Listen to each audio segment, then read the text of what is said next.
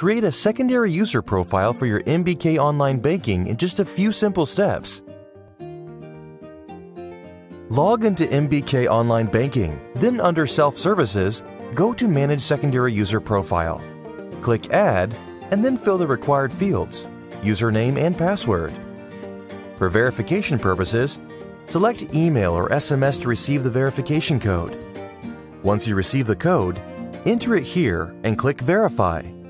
The process is now complete. The secondary user gets a temporary password to log in for the first time, which should be changed then.